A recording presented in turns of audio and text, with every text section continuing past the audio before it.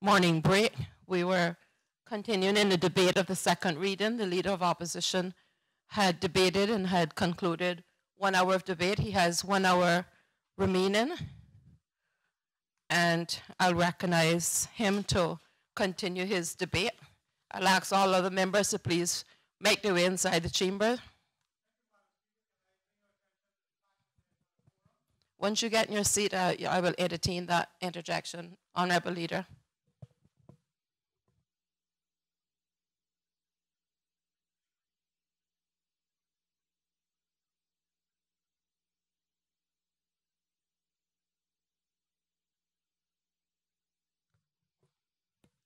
I recognize Honorable Leader of the Opposition. Madam Speaker, I see you have a quorum now. I was saying earlier that we didn't have a quorum, but we have one now.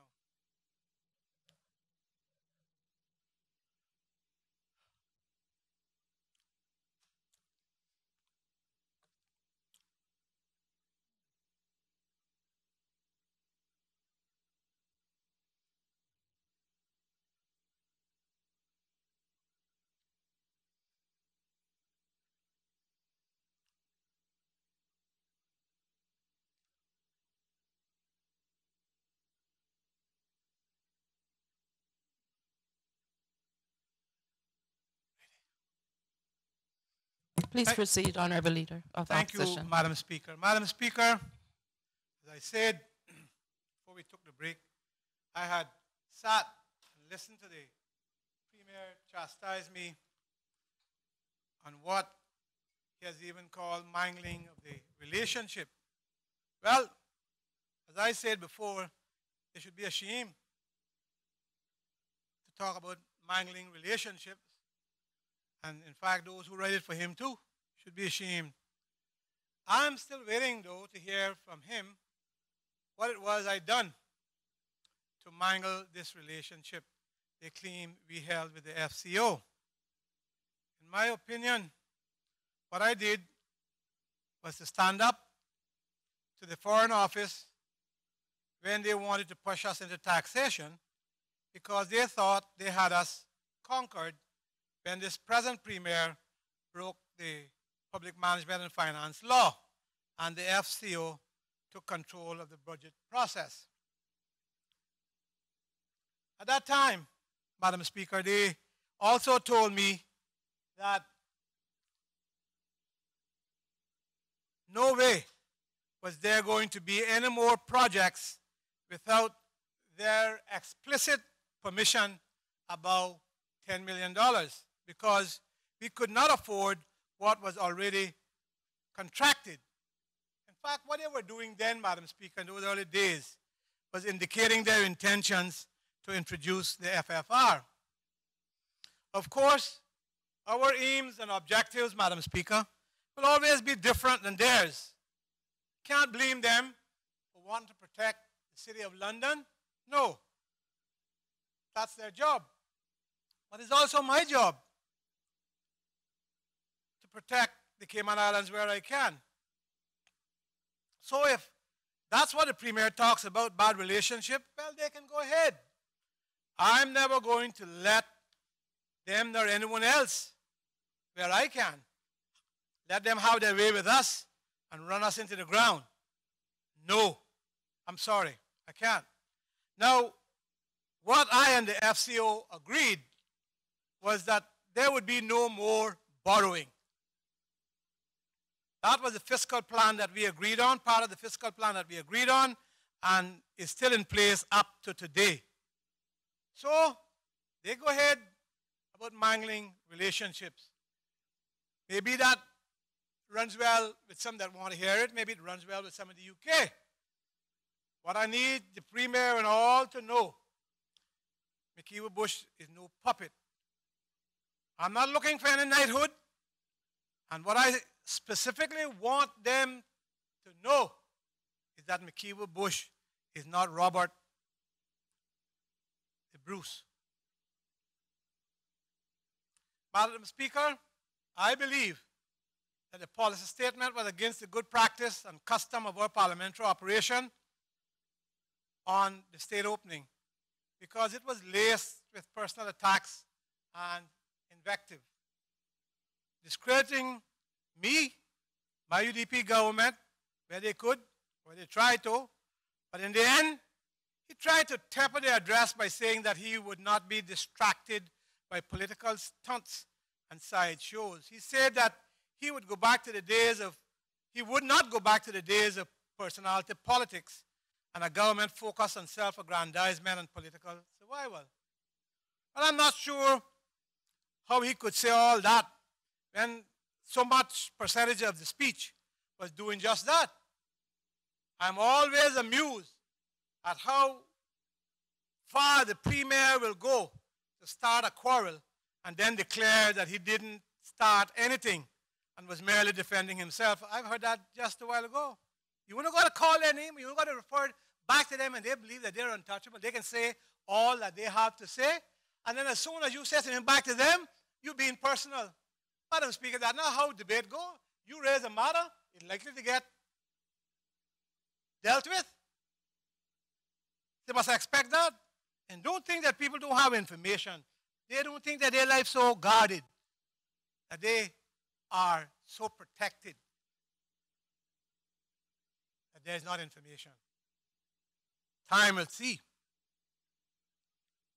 Let them go ahead. But let me bring that wandering, delusional mind back to reality. I don't understand this, Madam Speaker. You have to make the corrections and you have to say what the facts are. Was it not the Premier who went outside of this Honorable Legislative Assembly to hold mock parliament while this Honorable House was in session, right out there on our steps? Isn't that a political stunt and sideshow? Personality politics, it seems, is all they know. That's all it has ever been for them. Matter of fact, that's why they are premier today, because they tried to destroy me politically, but it has not worked. It has not worked. But I tell you, Mr. Premier, and others, your report of my death has been grossly exaggerated.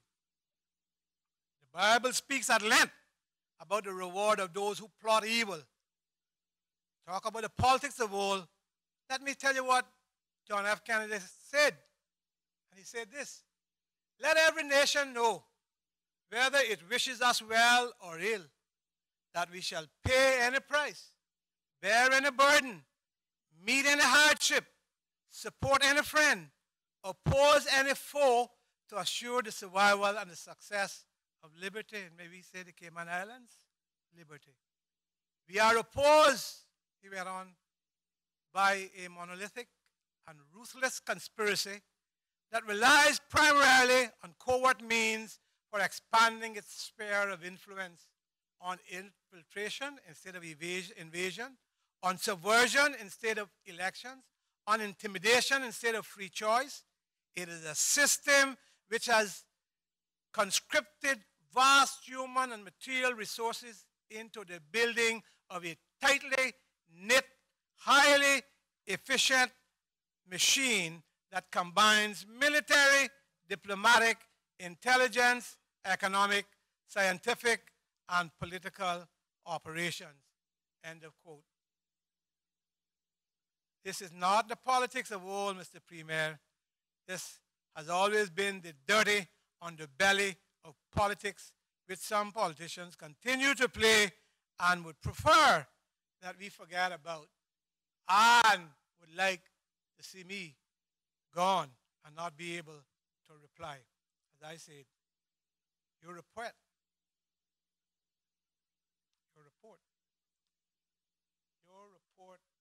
my death has been grossly exaggerated. That's why we have all these various people that are only taking notes. You got to answer every little thing. So, what do you think if they had, Madam Speaker, the many ministries that I had to have because of not having enough cabinet ministers? These Jesus God, he would have had the house would have full of people then if he had had the 4 ministries that I had.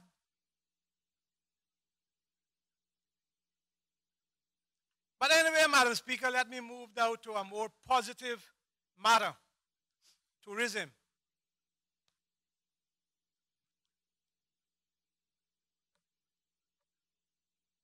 Madam Speaker, I would want to speak positively about such achievements that the Premier would have you believe he and his government have achieved. The interesting fact is, if it was actually true, I might actually have reached across the aisle in a different way. I find it of particular interest as they have lauded their government's efforts and is speaking of how great they are doing, especially when you look at one of the main pillars being tourism. I state how they dare claim credit. Oh, no doubt the minister is working. I give them credit for the working. But they didn't lay that ground provision. They didn't lay the foundation. The policies were there. And I thank you for keeping them in place. We pushed the boulder with strategy, policy, and the sweat on our brow to the top of the hill. The Premier took the election to that action, which will be revealed soon enough, and now has stood by and watched the boulder roll down the hill. He has the audacity to claim credit and beat his chest and with this, what they claim is their achievement. I don't think I would have to remind the amnesia that seems to be in abundance so early. Didn't think so. Yes, I stayed early, even though it's been half of their term, as I was sorely waiting for some significant movement of projects put forth that I could talk about a few. However, nothing has materialized. I must call his ghost action to account. As they seem to have been asleep during my government's last term. After he ran up the tab, we couldn't pay. They must have dozed off for 4 years. And I wish they had. That way, we would have been better off rather than the disruption he helped cause. He ran havoc with our accounts and the budget, which left us at the peril and the joys of the UK. We understand that.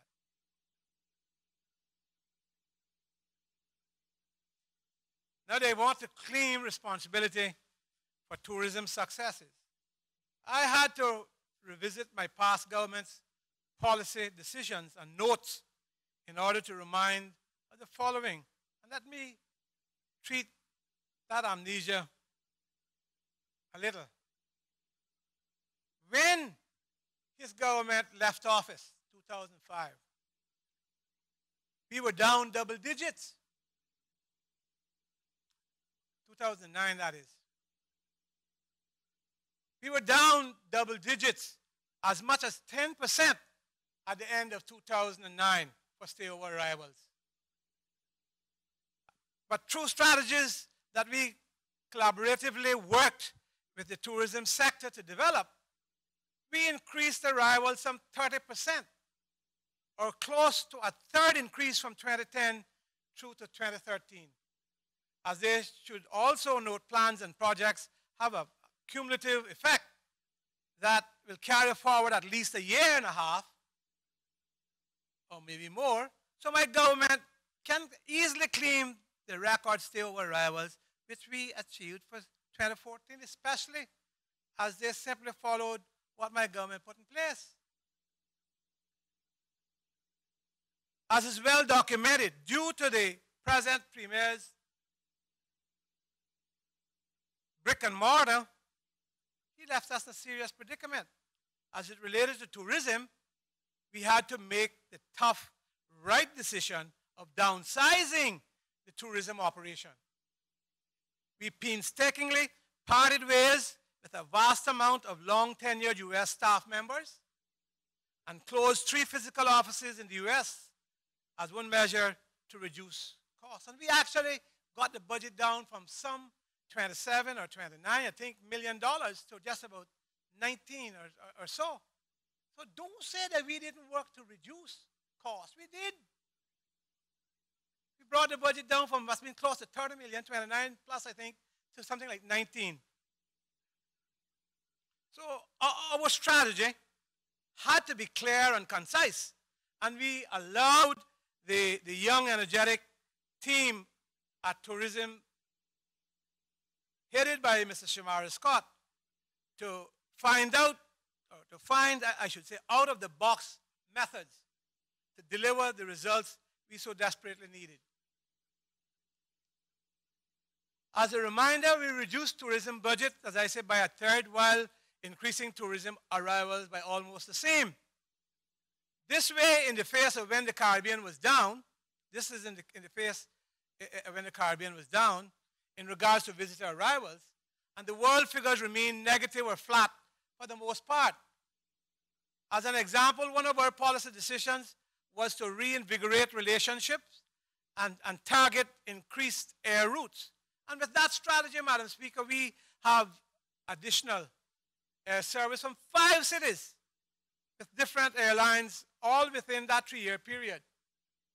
Such routes as New York City, DC, Toronto, Panama, Sao Paulo, and Dallas, or Panama and Dallas. But we also opened 4 markets in 3 years with Buenos Aires, Panama, Sao Paulo, and Dallas also. And that aggressive approach was the most ever, which helped to bring tourism arrivals back to the healthy numbers the premier across there now boasts. So, Madam Speaker, understanding the viability of the industry, we look to diversify. We increased airlift from Canada to reduce independence or dependence on the US. We strategically opened up Latin American markets in order to seed the foundation to have other target markets to not be as dependent on US markets in 5 to 7 years. I think that's good forward thinking or planning. We injected Caymanian culture and soul back into how potential visitors see and view the Cayman Islands in order to give the Cayman Islands life and vibrancy through the rebranding, or rather recapturing, of what makes Cayman so special. Caymankind. Caymankind. We no longer are that vanilla destination in the minds of potential visitors. I would like to remind of all the naysayers that I am ecstatic that now Caymankind is the fabric of our beloved Cayman Islands, and the brand has also been proven through the many awards it has won. To further elaborate, Madam Speaker, the projects which our government had the foresight to start was projects such as the For Cayman Alliance, which we said already,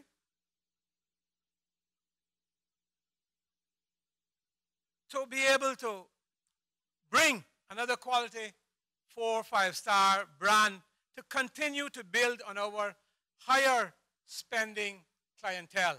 That's what that's all about. And many other tourism properties in the future, as our room stock was so desperately in need of additional hotel rooms. We were down.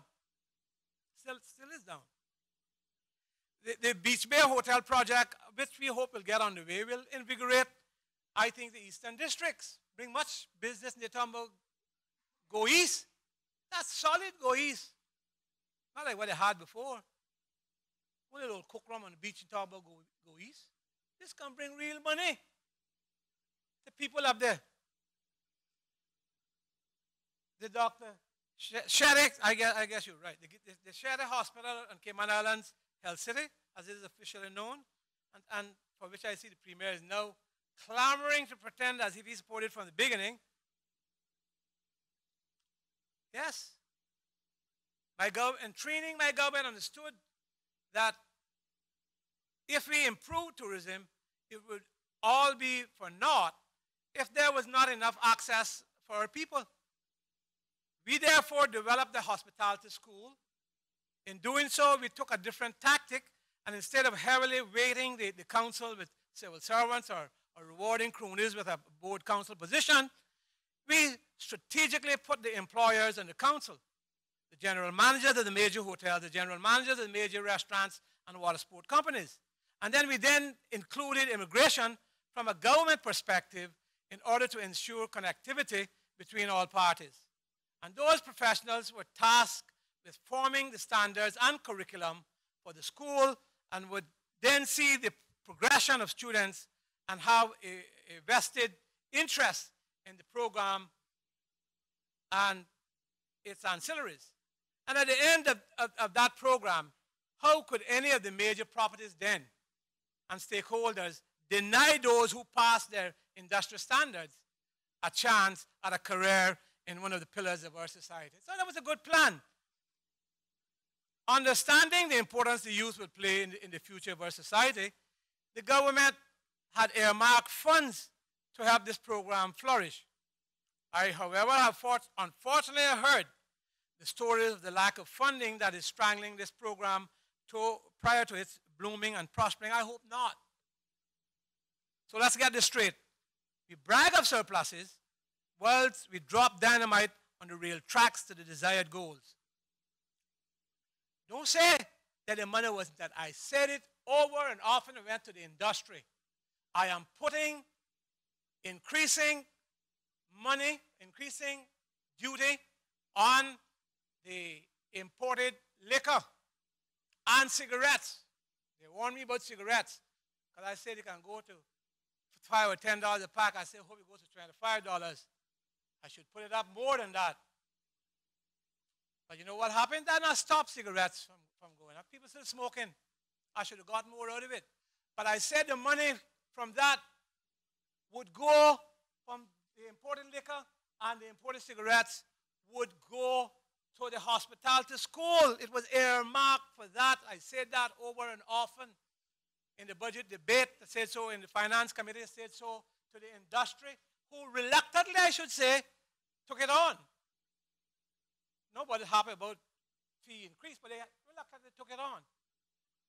So I hope, Mr. Minister, that you're getting the lion's share of that, if not all of it, for the hospitality training school, and at least as much as is needed to make it grow and take on what it was meant to do. You didn't start it.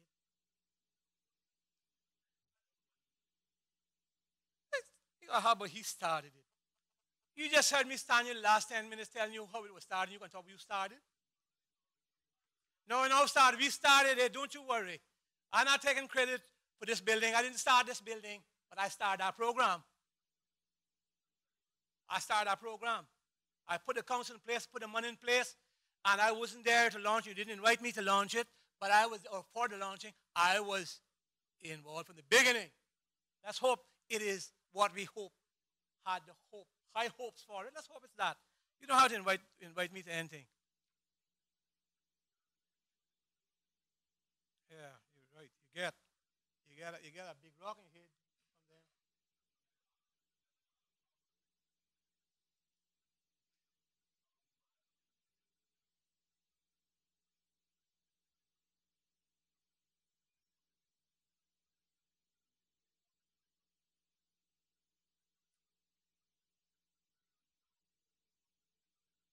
So our government, Madam Speaker, allowed and worked with the tourism department to devise strategies with less budgets to increase visitation when the rest of the Caribbean was down.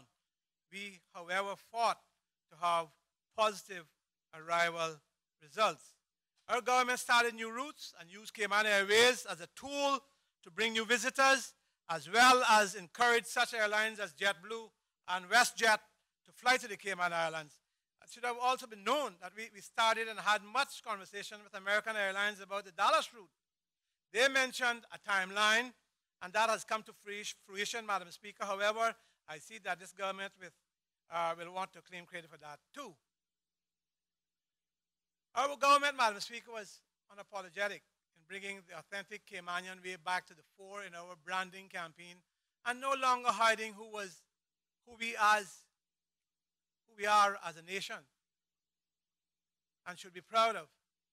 Our visitors, I think, are relishing and have even been celebrated in this identity. So we will get the Kempton Hotel, at least. I don't know if we can get a Beach Bay development, but we should be getting the Shetty Hospital and more. So I can speak now of the great indicators that we have from a tourism perspective. Record arrivals, high occupancy, a private sector that is ecstatic about the progress, a premier that is boasting of all his accomplishments. Maybe we should put a statue in front of all these monuments of his miseducation built.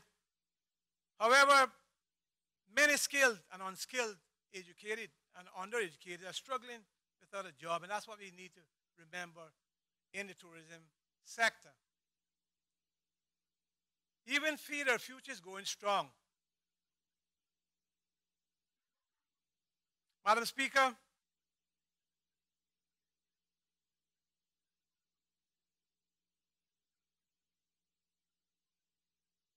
I am proud that we have worked hard on our tourism product and that we are bearing fruits from what we did.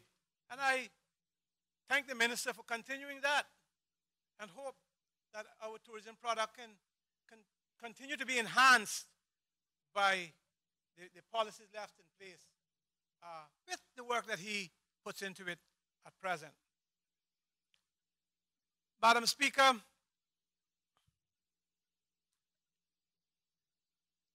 Health City Cayman has now completed its first full year of operation and as of last week achieved a much sought after Joint Commission International Certification, JCI.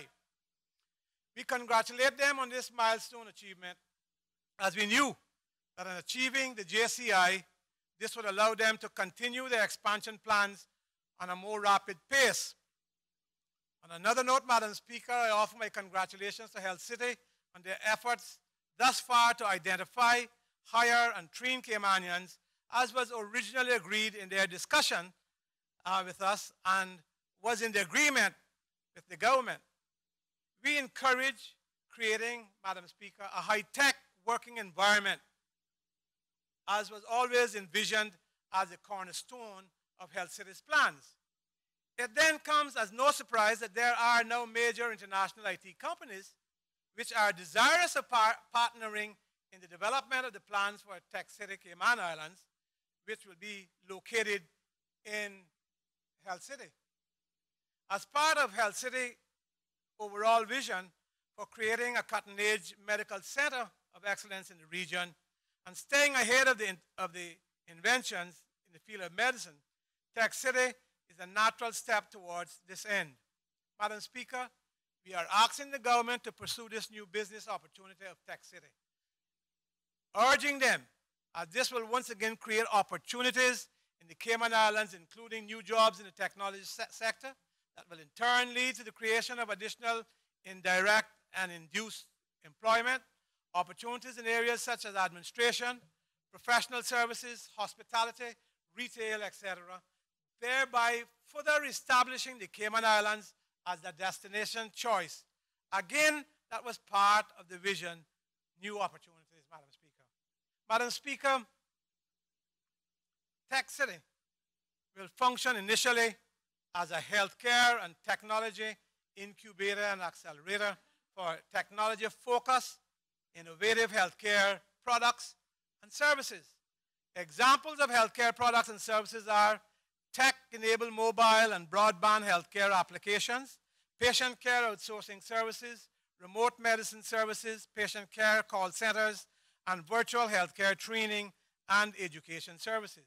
But we all know that this type of industry has no limits to its creativity, and our people on these islands will be the better off for it being established here rather than in a neighboring or competing jurisdiction. Madam Speaker, in summary, from what I know, my papers tell me, as Health City is now showing some of the benefits that we spoke to. We believe that Tech City, Cayman Islands, will also greatly benefit the people of these islands, as it will attract, one, IT enterprises in the healthcare sector. This includes both startups and established enterprises. Two, IT enterprises more generally. It is expected that these enterprises will be focused on healthcare technology initially, but this could change over time as the technology sector develops. Three, nearshore IT services enterprises operating mainly in the business process outsourcing, technology subsector. And four, IP holding companies. Those companies may or may not be directly linked to the technology enterprises referred to above, Madam Speaker. So, Madam Speaker, in this world of competition, government needs to move on this innovative development. It can be bigger, I believe, than the potential of Health City itself. It has tremendous potential. And so, Madam Speaker, I want to turn now to another area that I have been pushing, talking about, and had moved ahead on. I want to focus on two areas which I think is of necessity for the future, and that is, one, to deepen corporate capabilities to seize global opportunities. Madam Speaker, we must grow a diverse and resilient ecosystem of companies, including a stronger base of local companies with the potential to be leaders in the Americas region. We must also entrench Cayman as the essential base in not only the Caribbean, but all of the region for both MNCs and global SMEs. The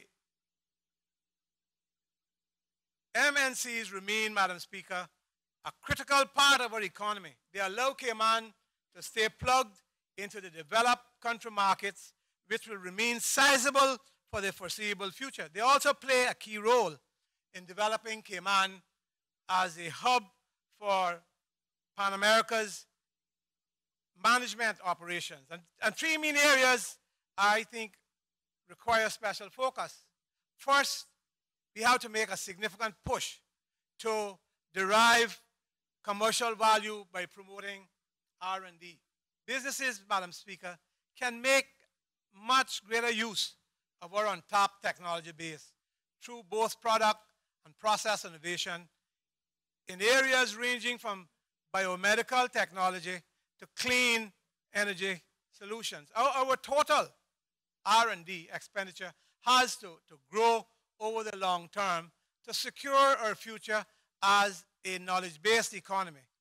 Over the next years, I think we should target to raise Cayman's expenditure on R&D to a fair percentage, let's say, of the GDP compared to current expenditure, Madam Speaker. And that could be achieved through increased private sector R&D expenditure, I think. And we should also review ways to drive public sector R&D so as to catalyze private sector research and commercialization. Second, Madam Speaker, we have to develop the financing capabilities to take advantage of global opportunities and manage, I think, the inherently higher risk of these markets. Demand is growing rapidly in fields where Cayman-based companies have significant strengths, such as in the financial services, industry, and tourism. But there are some gaps in cross-border financing capabilities in Cayman, including in trade and project finance. The government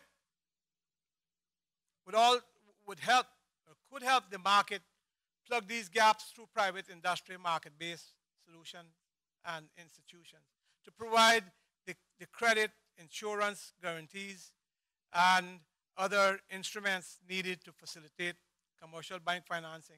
And that, I think, will also protect Cayman's role as a leading global banking center. Maybe, Madam Speaker, we're reaching some in this, but there's work yet that we could be done.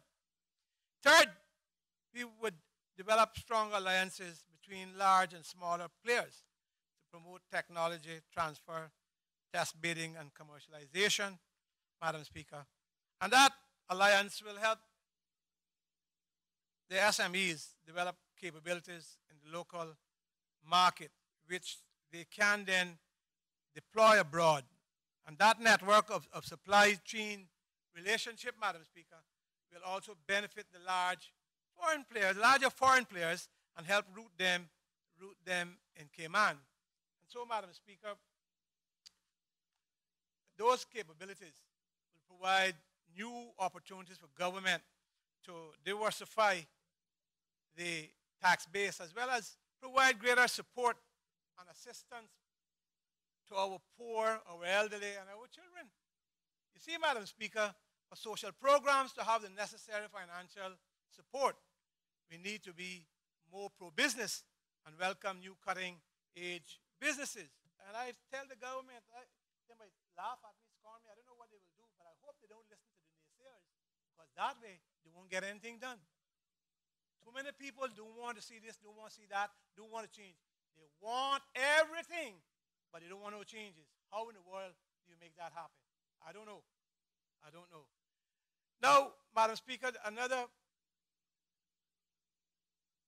aspect that I think is of Cayman is Cayman as a center of excellence. Cayman's future must rest, Madam Speaker, I believe in being a global center of excellence.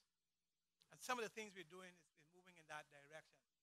But Hong Kong, Dubai, and Singapore are what they are, not because of the specific economic activities they conduct, but because people want to be there. And that too has to be Cayman's key advantage in the future. Being an distinctive destination and a meeting point here in the Americas for enterprise, people's talent, cultures, and ideas, which will be a source of competitiveness and growth in its own right. Madam Speaker, as I said, we can't be the dishwasher destination, nor the Salvation Army to the whole world. We must continue to attract top quality people from around the world, even as we manage our overall dependence on foreign workers. We must do that. New competitor environments in the Caribbean, Madam Speaker, and beyond are already staking their claims in the global knowledge-based economy. Why do you think Bermuda is doing away with their rollover policy? Why? Think about it. Our advantage lies in our ability to attract diverse and high-quality talent from around the world who must work alongside their Caymanian peers, our people, and add to our capabilities. This must remain an enduring advantage and is a committed position of my party. We don't believe that you must stifle growth. We don't believe that we can give our people opportunity if we don't allow other people to come and help create opportunity. Where are we going to do it? Where are we going to get it from? Have to be a policy that allows people in. Sorry, the money not growing in Northside, not growing in East End, not growing on trees in Bordentown, and not growing down in Bolton's where I live, nor up on 7 Mile Beach. No, the money not growing there. The money is somewhere else, and it's coming to us, and we must utilize it and allow people to bring it and utilize it. And that's what the old people of old did, our forefathers in this house, if you want to say that. They protected Caymanians, though. They gave us some right. Not everybody will protect it now. Don't let anybody fully hit up with that. Hear what I tell you? Because I done told you that there were far too many who we couldn't get education. Right? Nevertheless, we grew. And we made it better. So don't let these people and they say us tell you that we don't need people here and you must be back in the 50s and 60s. Oh, yeah? Well, who want to be by a cook room? Let them go and be by a cook room. I want my air conditioning. I want to go in a good kitchen and a good dining room and sleep without the fear of rain coming on you. That's what we had when we were growing up. We cannot go back to that. And the way to do it is to allow people to come and invest and we be welcoming.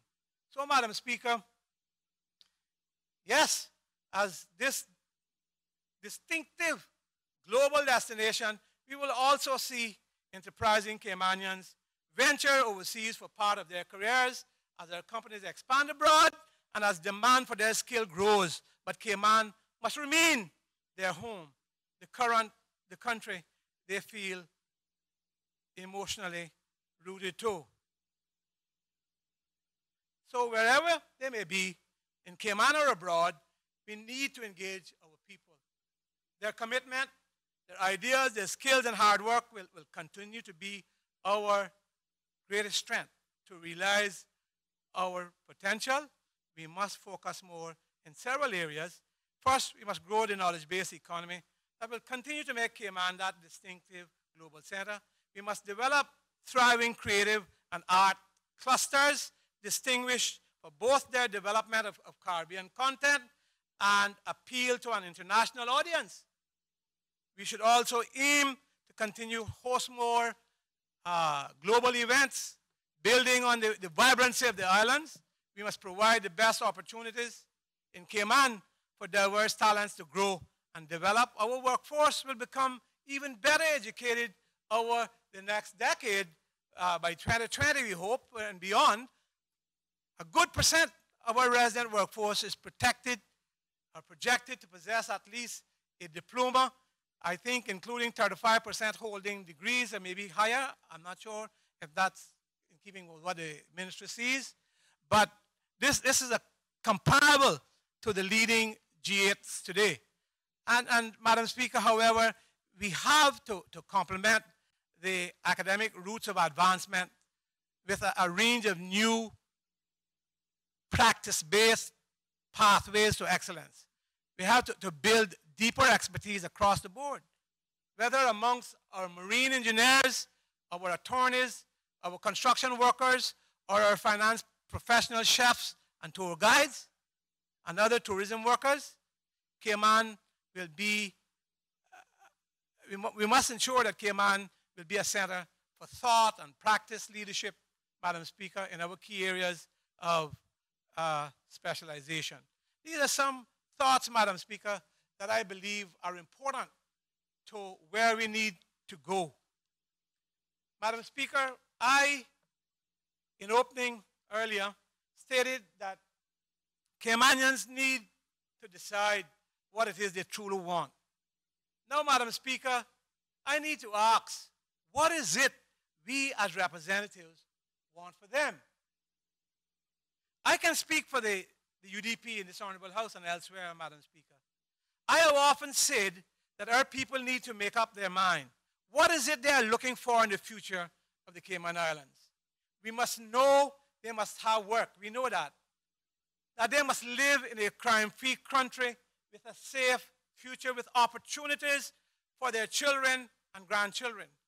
We must be able to take care of our elderly and provide entrepreneurial opportunities for our Caymanian people. The UDP is certainly about a unified Cayman. We are about getting back to what made us successful, Madam Speaker. We recognize that we have no natural resources, no mountains, no rivers, we have no minerals, we have no oil or bauxite. All we ever had and what has made us come ahead is being a good people. That's what has made us come ahead. The world, though, has changed today. But if we are willing, as Caymanians, if we are willing to make some adjustments and bring in businesses and be welcoming and understand that we, as of now, are not our own masters. We know that the world, Madam Speaker, controls our money. As I said, no, we don't print no money down here. Not growing on no trees. We know that the world controls our money, the banks, the hedge funds, the reinsurance, the companies registered here, and the hotels, and that the world is our tourism, and that really, Madam Speaker, we are dependent on the world. Let us not forget that. Let us not forget to preach it. Even the Premier has picked up on that as much as he's kicked me in the face about immigration and so on. Even to him has picked up on it. We are dependent on the world. Then, Madam Speaker, if we can recognize who has helped us get the good homes, get the good education, the good standard of living we enjoyed over the last 50 years, and realize that it wasn't the statements that the Premier makes or any politician makes right now, and that he has done nothing for our success. However, Madam Speaker, the social benefits, the seamen and elderly benefits, the scholarships for our children did not come just now. But in spite of them, did not come with them, but in spite of them, we have survived. Honorable Leader of the Opposition, you have 15 minutes remaining. 15? Yes, sir. Thank you kindly. There are some who still exercise good conscience. You know that and know what humanity is. We can realize that. There are some who do that. I know my good friend, the first member from Bordentown, me and him served together in cabinet. And he knows the work, feels the compassion for people, understand the need of people, and are willing to put out his hand to help people. I can relate to him because we know that we have to help our people. We know that. So, yes, there are some who still exercise good conscience and know what humanity is. And we can realize that we will always need a government, but it must be one who cares enough for the people to give those benefits while we work to build islands as our people did in the past. If all that is comprehensible, then yes, we can and will have a better life in the future. Yes, I desire, Madam Speaker, it's long been I've been talking about it from the first time I entered that very first seat down there in 1984. I said that. We want to be the Singapore of the Caribbean. And we can be the diverse community living in unity where progress is not measured by what party is in or what it calls itself, but measured, Madam Speaker, by the quality of life in these islands for all our people. Let us not be fooled by the gimmickry. Where is the evidence of the benefits for the people and their families' survival? Talk is cheap, Madam Speaker. Madam Speaker, someone said to me at prayer breakfast the other morning, said, we as leaders, we must have the courage to stand up for those who don't have the power. And